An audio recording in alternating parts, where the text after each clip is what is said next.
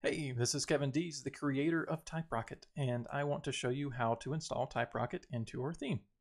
So here I have a WordPress installation already set up, and if I jump over to the browser, I'm using the 2017 theme.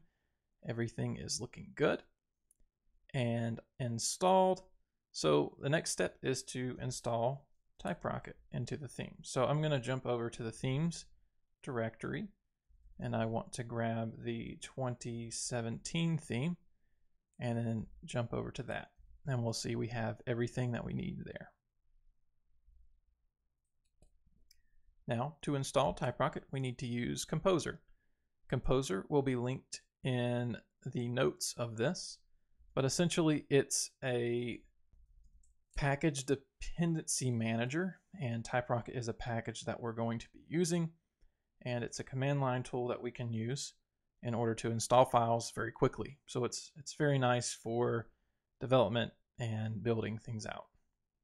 So I'm going to create a project using Composer, and then I'm going to prefer the dist version, which is the version that I want to use for distribution or production. And then I'm interested in TypeRocket.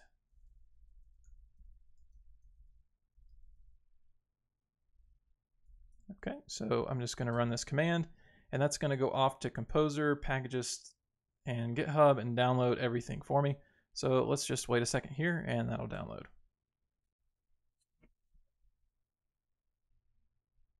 Okay, so the Composer command runs a few things and does stuff for us, but essentially it configures TypeRocket and everything that we need.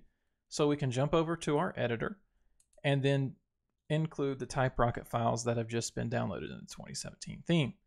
The file that we're interested in is under TypeRocket, and it's this init file.